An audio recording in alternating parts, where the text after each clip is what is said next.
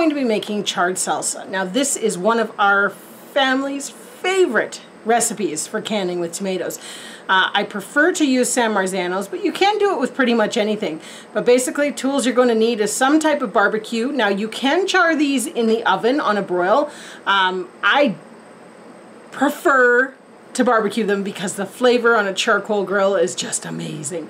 But we have done we've done a propane barbecue, we've done it in the oven. There's any number of ways to char your vegetables for this recipe. Vegetables, fruit, kind of a mixture of both. But we're going to get to it right now. I'm going to show you what you need, and then we're going to get into prep. So of course the main item in our canning repertoire this year, tomatoes. You're going to need 6 pounds of tomatoes prepped. So I always add 1 extra pound because you kind of lose a bit when you cut out the cores and stuff. I prefer using the San Marzano's. I find they're just a nice bulky good thickness for barbecuing. But like I said, I have done this with even our Scotias, which are quite juicy. It just means that you lose a little bit more substance when you're barbecuing those. But we're going to get those washed up, and then I'll show you what we're going to do with them. Other ingredients you're going to need is garlic, jalapenos, or some other type of hot pepper. We have some store-bought jalapenos here, and then we have some of our little black Hungarians. I did not have enough black Hungarians this year to really make the quantity of this that I wanted, so of course we've bought some jalapenos, onions, apple cider vinegar, and salt. Basically that's it. This is a very, very, very simple recipe. The flavor all comes from the charring on the grill. So we're going to get busy with this, and we'll show you kind of step by step how we go. Alright, so we have everything prepped for the barbecue. All 4 of these items will go onto the barbecue. The garlic is peeled and just left as whole cloves. We're going to put a little bit of olive oil in that pan, and that's just going to sit right on the grill. Your onions, you want those peeled and quartered so that we can char them. Jalapenos, halved with the seeds and the cores taken out. And same with your tomatoes.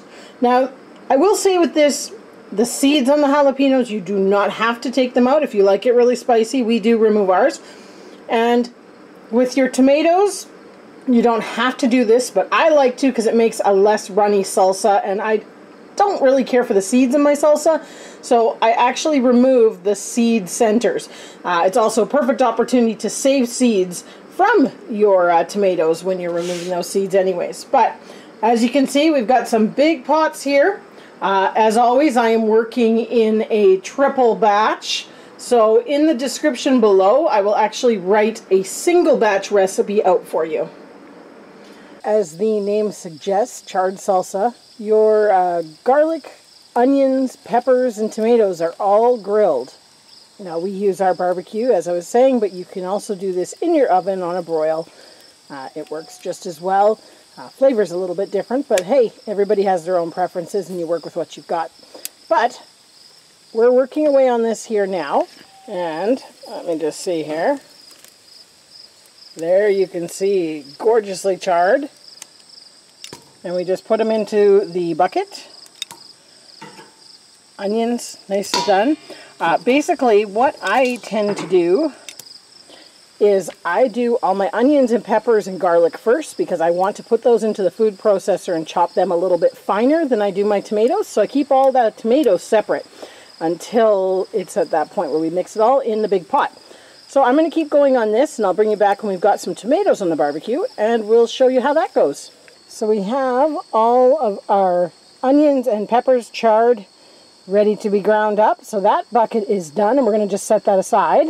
And now we're on to charring our tomatoes. One thing I will say when it comes to the charring of tomatoes, watch the heat on your grill because they go quite quickly. You can see there, nicely blackened. That's all you want. Just like that. They start to get a little soft. One thing you're not going to do is you don't flip these over.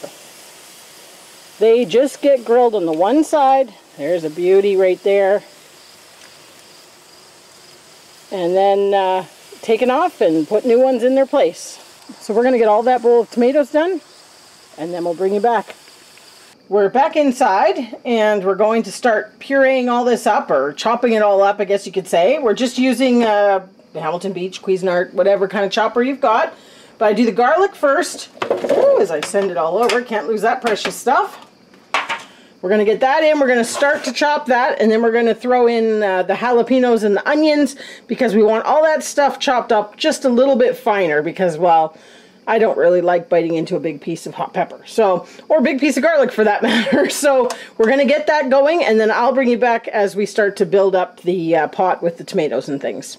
So unfortunately at this point it really just looks like a mucky gray mess, but you can see in here we've chopped up our jalapenos and the garlic quite small, and then I did the onions afterwards, and they're a little bit chunkier because we like a bit of a chunky salsa, and I don't mind getting a big bite of onion, I just don't want a big bite of hot pepper or garlic. So now it's time to chop up our tomatoes and add them to this, and get it back on the oven to bring it to a boil. It smells really good already. One thing that you will notice with your tomatoes is after you've kind of piled them all back in the bowl, they lose a lot of liquid, which is fine because I like a chunky salsa, so I don't want all that liquid in there, and I don't want to have to cook it longer than necessary. So this is actually great because that excess is kind of squished out by the weight of them. So I suggest a slotted spoon and scoop these into our processor to get them chopped up. I really just give them a little whiz because I don't want them to be mush. So there we are. That's our tomatoes pureed up. It looks so good. And then we're just going to kind of stir it up. See all that other stuff coming to the top.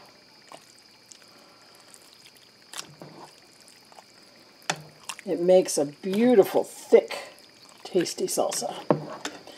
So from this point now, we've got some more ingredients to put in, but we're going to get this on the oven and starting to heat up while we get the rest of our ingredients lined up.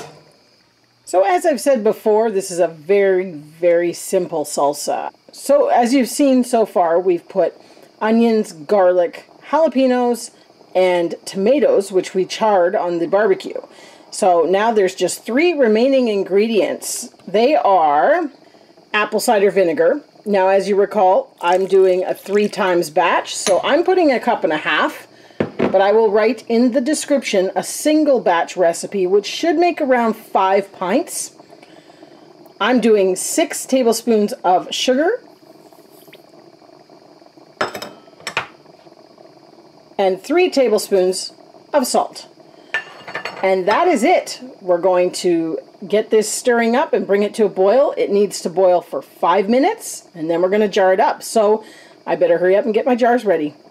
So as you can see, we are boiling away. We have been boiling for quite some time. I've actually done a few jars already, but we're going to just spoon this in.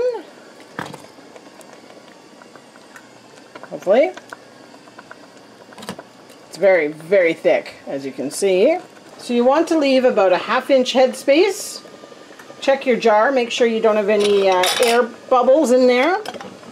You can take a knife and stick it down in if you feel it's necessary. I don't think it will be because it's liquidy enough. Lid goes on and into the water bath canner right away.